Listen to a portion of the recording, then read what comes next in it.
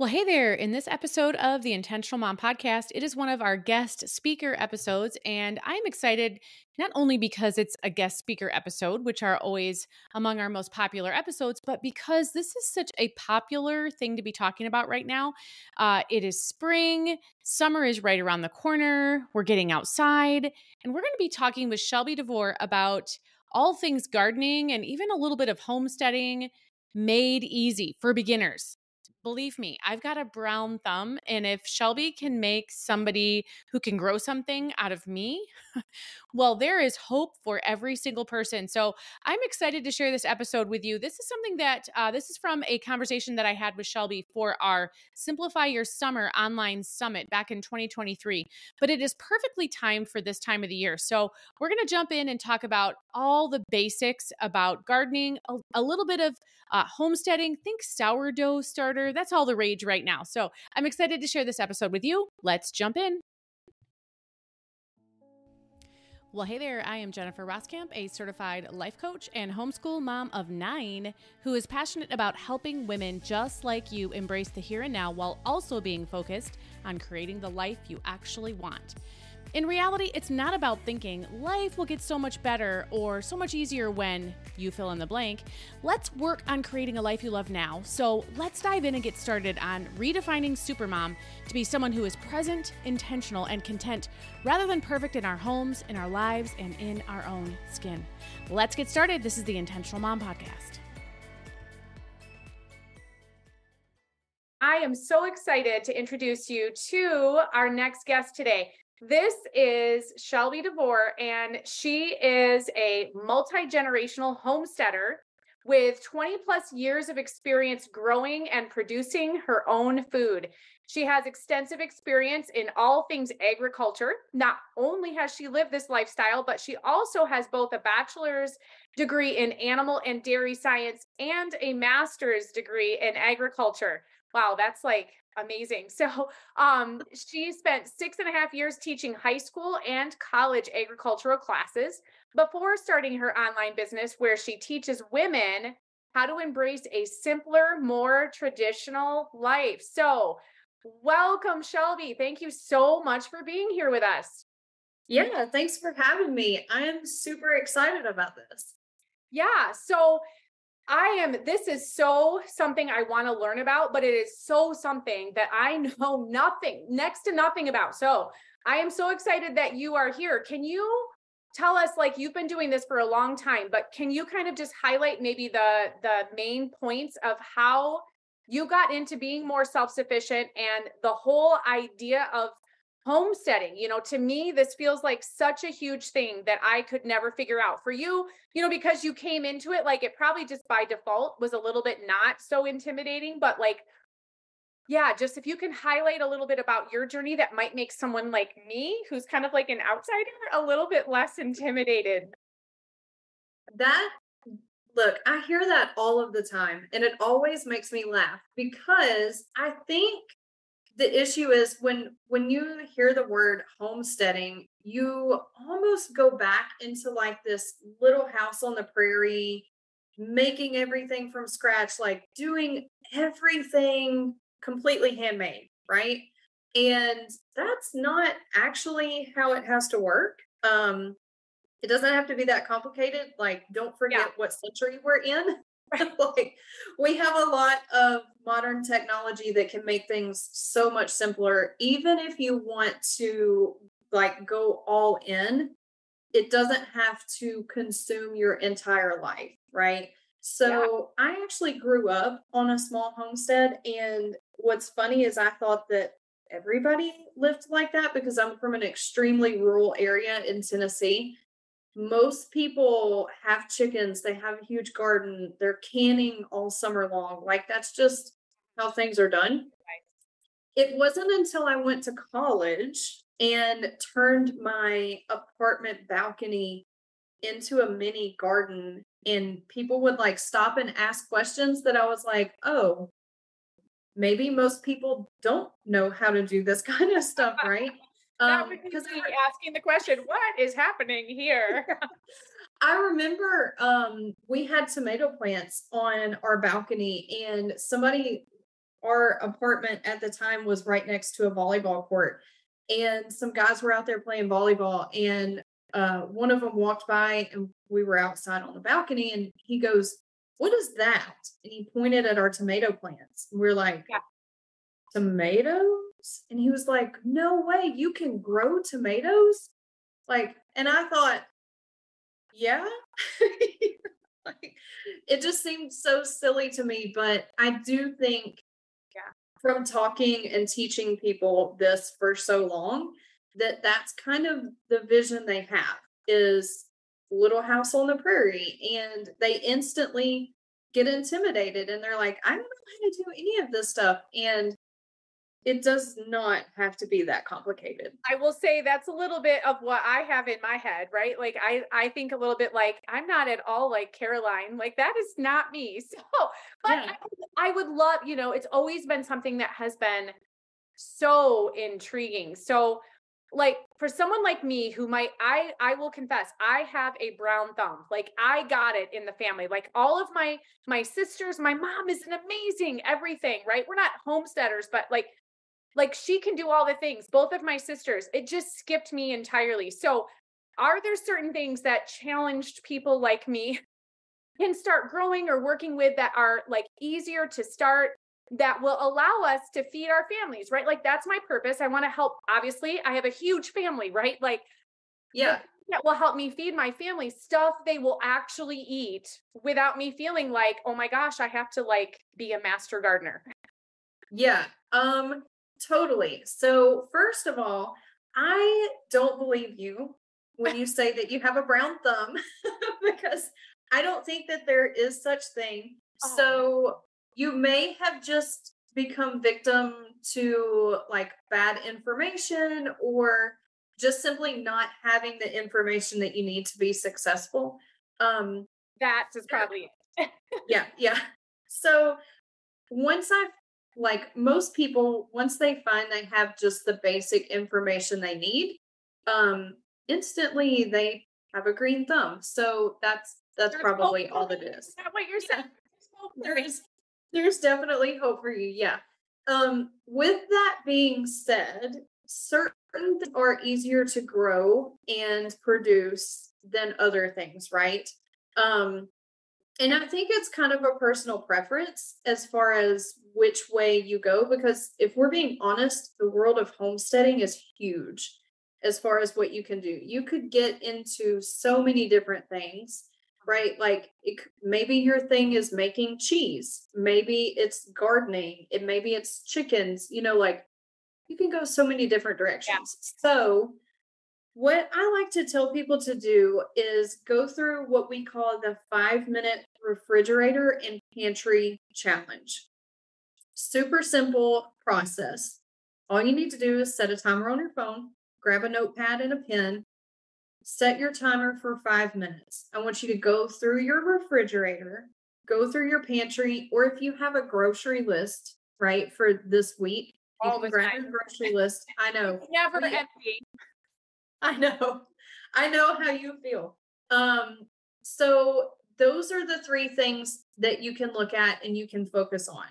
And what I want you to do as you're going through this challenge is focus on what you're purchasing every single week. Okay? So for our family, we go through a lot of fresh garlic. We go through onions each week.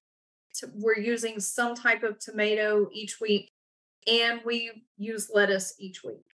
Those four things are always on our grocery list if we're not producing them at home. So for us, that makes sense if we're limited in time or space or a budget. Like if I'm not going to focus on anything else, it needs to be those four things, right? And that also kind of limits you as to what all you're trying to do so that you can get really good at growing those tomatoes that your family eats or the lettuce or the garlic, whatever it is for you. It gives you the time to really master those skills. Yeah. Yeah. That makes sense. And I love the idea of, I mean, that's so simple, right? To look at what, because that's always my thing is like, I feel like there's things that I'm supposed to grow, like, right? But like, what if none of my kids will eat that, right? And I mean, I do have, out of my 8 kids who still live at home, I mean, I obviously do have some of my kids who are more, what you would say, more pickier eaters than others. So we need to start and set the 5-minute timer and just kind of write down those things, 3 to 5 things maybe. Is there a way to start small when we think about becoming self-sufficient? Like, do we need a lot of land? Do you need a lot of space? Like, and do you recommend just kind of like when we were to list those things, would we start like, if we notice that maybe 3 of those things are things we would grow, would you tell us to focus there? Or what if like we had things that like spanned multiple categories? Like, again, if you're just starting, do you want to just kind of stick to one general area? I don't know. Yeah. So this is kind of where it gets a little bit into personal preference, right? So some people actually feel more comfortable with livestock than they do with a garden, right? We hear from people all the time, I have a brown thumb, I kill everything. I want to start with chickens and do that. In that instance, it makes sense. If you're going to start with livestock, chickens, we recommend that for everybody as like the go-to beginner because they're super simple. They don't take up a lot of space. They're pretty much hands off once they're grown. You're just, doing things for maintenance for them. But if you're completely new and you don't have a clue where to start, I would say start with a garden. And the reason for that is it's a lot less risk, especially emotional risk, right? So if you That's a cool thing to call out. Like, that's true. yeah. So I'll just put it in perspective. So let's say you go and you buy 5 baby chicks and your kids are playing with them, they get really attached to them because that's what kids do with baby chicks. They love to hold them and play with them. We have baby chicks in our house right now, and that's my youngest, like she just carries them around everywhere. So with an animal, there's that emotional attachment, right? There's the same learning curve with an animal as it is with a garden, much more emotional attachment. So if something happens and it gets sick and dies or whatever, that's going to feel a lot harder than if you buy 5 tomato plants and they die and you never get a tomato out of them. It's kind of like, we'll get some more and try again. Not a big deal. Yeah, I have much more of a try again attitude when I think about a tomato plant than yeah. Huh. I never would have thought about that, but man, is that so true? Like, I'm just like, that is a really good thought. So one of my big questions when I think about this, again, as an outsider, is like, what is the time investment gonna be? Like, that's like to learn just some of the basics. Let's just say if we start with gardening, like what kind of time is there to be invested? What are some of the basic supplies? And maybe even like, what is like the monetary investment here, Yeah. So I always recommend start very small. And the reason for that is there is a term in our industry that we use. It's called homesteading burnout. And it is such a real thing. I see people deal with it all of the time. And what happens is people decide this is the lifestyle I want. And they, again, kind of have that little house on the prairie vision of everything. They want a big garden. They want to be making bread from scratch. They want a milk cow and chickens and all of the things, right? They want all of the things. And so they dive in head first and they put a big garden in the ground. Somebody gives them goats, they go out and buy chickens, then they figure out they've got like their plate is way too full. Yeah. But now they're already in it. So they just kind of keep trudging along, and a lot of those people eventually they get to a breaking point and they're like, this is too much. I can't do this. I'm done. Yeah. So to avoid that, we always tell people to start small because you have to think about the fact that it doesn't matter what you try to do on your homestead, there's going to be a learning curve. So if you're trying to bake sourdough bread, more than likely the first time that you put a loaf into the oven, it is not going to come out and look like sourdough bread. um, Same thing with your livestock, right? There's a learning curve for that. There's a learning curve for your garden. And you want to make sure that you're giving yourself enough time and patience and grace to make mistakes and figure out what you're actually doing. Um, so you can do this on an extremely busy schedule. We're actually proof of this. So I run a really busy business. I've got people that I manage. My kids play competitive sports all year long. So we're going, going, going. We're very active in our church. Um, we may have like one day a week where we don't have commitments when the kids get home from school. Like we're constantly doing things.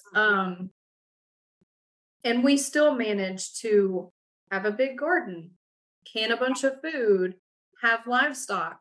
But we've kind of gradually built all of this into our schedule.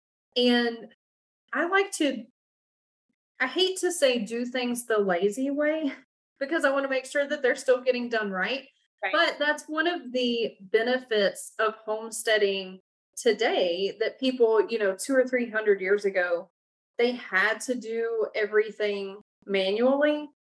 We don't really have to do that anymore. We've got stuff we can take advantage of to kind of help us with that. And then as far as supplies that you need to get started, you can start with like super minimal supplies. Okay. So if you're wanting to garden, you could till up a small plot in your backyard and just amend the soil, like add compost to it and have a really successful garden. And I mean, that's not a lot of commitment as far as stuff that you're purchasing, right? Right. Maybe a few bags of compost, maybe some plants to get started. Livestock is a little bit different because Right. you do have to provide, shelter and feed, that kind of thing. Again, that's another reason that we typically recommend people start with a garden because just all around it's less commitment. Yeah. Supplies, time, that kind of thing. Yeah. Hearing you talk about, like even sourdough bread and that kind of thing, like that's an even smaller commitment, at least in my mind. So like what kind of supplies do you need for that sort of thing? Like I've made regular bread back in the day, but like just to get what do we need like for a sourdough bread? Like I wouldn't even know what I would need for that. Like even to just think on those terms, what sorts of supply that would certainly be if I were to do kind of like my challenge. I would say bread items would certainly probably be on that list, if not on that top 5 for sure within the top 7. So what would we need to do that sort of thing? Like just be in the kitchen, maybe like the baking route, maybe that sort of thing. What would that look like from a supply standpoint? Yeah. So again, I mean, you're talking about minimal stuff that you would need.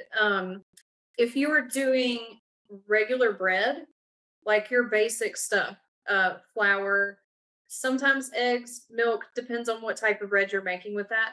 Sourdough is a little bit different, right? Because it is a fermented bread. So you have to have a sourdough starter to get started. But it's really easy to find and it's very cheap. And it's one of those things that you purchase it one time and you get it started or activated, right? And you feed it like once Yeah. a week and it just produces more and more. So if you keep it alive, you just buy the one starter. And I purchased some, one of our local stores sells dehydrated sourdough starter and it's shelf stable, right? Because it's dehydrated. Yeah. Yeah, I think I paid like $6 for it. So super That cheap. feels less intimate. Like that feels like, oh, okay, I can. Yeah. Like I I can can manage and that. I will say, even if you completely fail with your bread attempts, which most people do at first, you still end up with mostly an edible product, Yeah, I was unless you gonna say just it might just look not right, or it might not rise right or something, right? yeah, Like kind of the thing where it just like the consistency might be a little bit off or right. right. When I think about it not working, I guess that's what comes to my mind is it won't rise, or maybe it will be too dense or Yeah, yeah.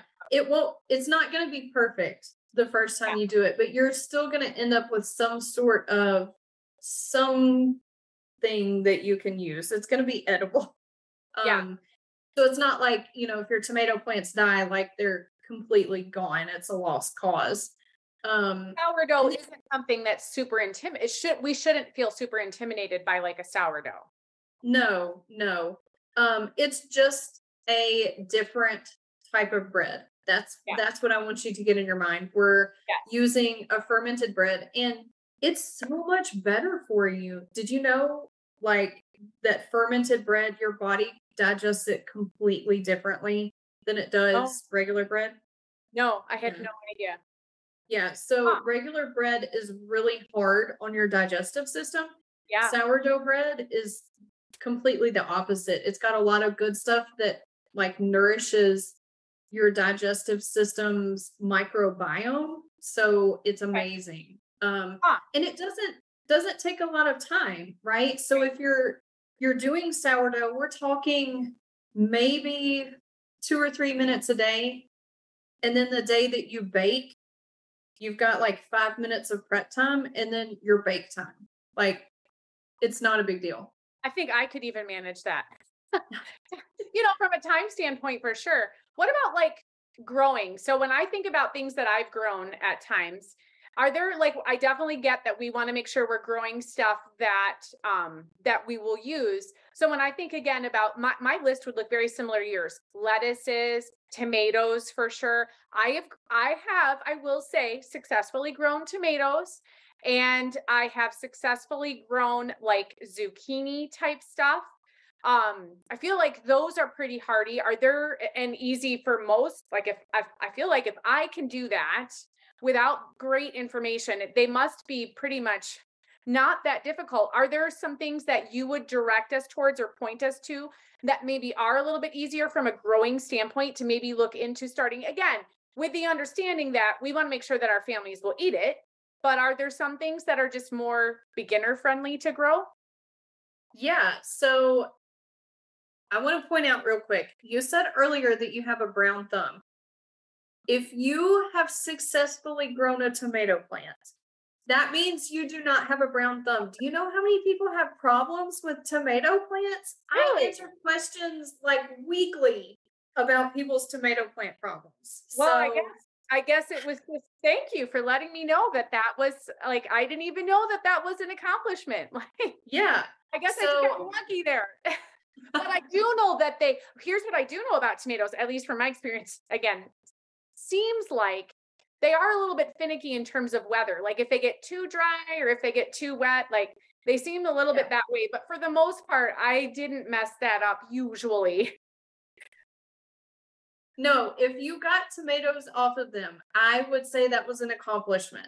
So, usually, if you are completely new to gardening, you should also take into consideration that some things take longer to produce than other things. So, for example, with a tomato, usually if you're you put a plant in the ground. So you're not starting from seeds, you Right. go to the nursery and you buy a plant.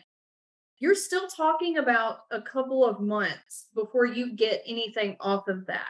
So that's a really long time to feel like you're taking care of something and not get something in return, right? Yeah. So, um, what Patient. one of the yeah, one of the faster routes that you can take, and they tend to be a little bit less finicky than like tomatoes, are lettuces and leafy greens like your spinach, your kale, mustard greens. Um, a lot of those are ready to harvest in about a month. And that's like starting them from seeds to harvest. So if you're putting plants in the ground, you can shorten that even a couple of weeks, but they have a lot less nutrient requirements than like your fruiting plants like a tomato would. Yeah. So they feel a lot easier to take care of and they finish faster. So that just makes it seem a little bit easier. Yeah. And I would imagine, just kind of springing off that, I would imagine that obviously where you live plays into account, in terms of how many harvests or whatever. Like I think of you in Tennessee. Well, I live in Michigan. So, I mean, my growing season is going to look different from yours, I would imagine, right? Oh, yeah. Yeah, for sure. So you're going to have a lot shorter growing season in the summer, which is going to determine which types of, especially crops that have a longer growing period, like tomatoes. It's really going to determine which varieties are going to work well for you. Yeah. So I am originally from Tennessee. We moved to Texas a couple of years ago. And okay. Got it. again, completely different growing seasons. So in Tennessee, we could grow a summer garden from, I would say, like mid-April into October. Well, here in Texas, we get ridiculously hot in July and August. So we actually have two growing seasons, and our off season is July and August, which is weird because most of the country, they're still growing, That's like prime. Yeah. Yeah. That's such a good thing to keep in mind too. Like I never even thought about that, but that is so true, that you have to take, or different areas of the country or even the world would have to take breaks for heat. Whereas like that doesn't happen in our world here. That's not to say that we won't get super hot weather. And then sometimes I know it will affect things. Like obviously then that means you're having to water more and stuff like that when more is being taken out. So yeah. Well, if you were going to leave us with one quick take action now tip for us, like if we're like, yes, I like the idea of being more self-sufficient, aside from like doing that challenge, going through and listing our 5 things. Like I totally get that. I think that's a smart place to start. But anything else you would add to that? Something that, again, feels like minimal commitment, like I can do this type thing? Yeah. So I would just encourage people, once you go through that 5-minute challenge, pick out, what your top maybe 3 to 5 priorities would be, and then don't overthink it. I know so many people, they're like, well, I have no idea what I'm doing. I need to learn how to do this before I get started. And they end up in analysis paralysis and they don't actually start. And next thing you know, the growing season has come and gone, and you're like, well, didn't do that again. So I would say that idea. Start, even if you have to start, even if it's with something really small, like 1 tomato plant, or trying to learn how to bake sourdough bread. Pick your one thing and start. Yeah, it's almost like just taking the stigma out of almost your own label. Like admittedly that I put on myself, like I can't grow stuff, like I could never do this. Like what you're saying essentially is I need to just start so that I can prove myself wrong and kind of gain a little bit of confidence and just, again, be like, okay, I have started. Now I feel like I have a pretty decent handle on this one thing. Now I feel like I could take on something else. What would that be? So yeah, that's a great tip. I love that. Thanks so much again for your time today, Shelby. Isn't Shelby super sweet and super smart too? I hope you gained a lot out of there. I will say it really made a believer out of me that even someone like me with a total brown thumb, like things are possible. And I have had decent luck with tomatoes and peppers and a couple of herbs since I talked with Shelby for the summit conversation that I just shared with you. So I hope that she makes you feel a little braver as well. So in the next episode of the Intentional Mom podcast, I'm going to be sharing my sticky note strategy with you. So if you're at all intrigued by that, you should be. Sticky notes. If you know me at all, you know that I am a big fan of sticky notes. So we'll jump in and talk about that in the next episode. We'll talk then.